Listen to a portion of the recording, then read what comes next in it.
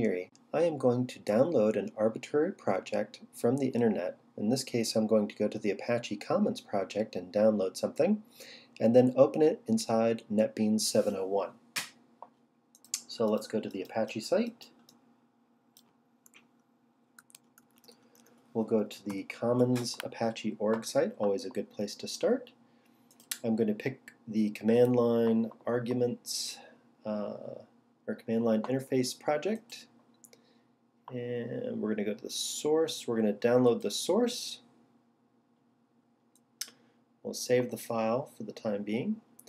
First thing we want to do is we want to make sure that when we download stuff that the MD5 checksum actually matches. So let's see, MD5 Commons, and in this case it does match.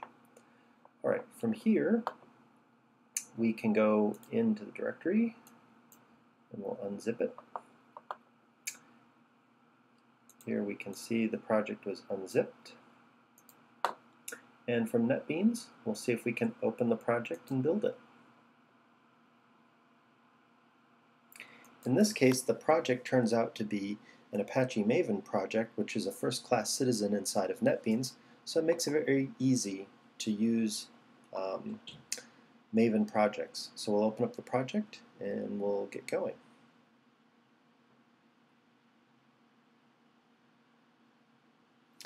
Once the project's open, we'll just simply do a quick build on it and see if we can actually build it, and we'll know whether working with files directly from the internet is something that we can do.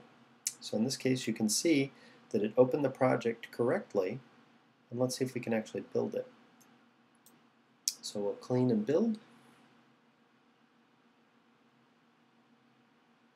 and you can see from the output window here that we're actually building the application.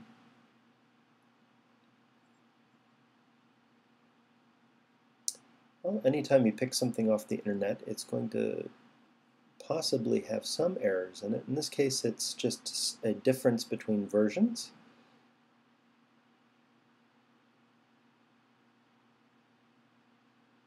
There was no default encoding set in the project, so it's defaulting to Mac Roman. We could actually fix that. And in this case, it ran through and it constructed the jar file. So in this case, we actually downloaded a project directly from the internet, and we actually successfully built it, and we produced the Commons command line interface jar file, which you can see right here. One of the other things we can do very quickly is, just to make sure, we'll build some Java docs so we can actually take a quick look at those as well.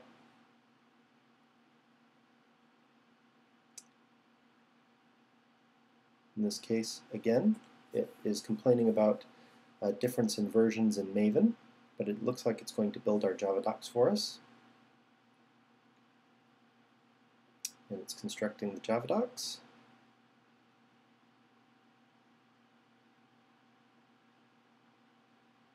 And from here, we can take a look at the Java docs.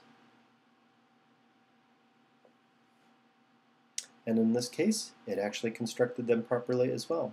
And that's the end of this demonstration.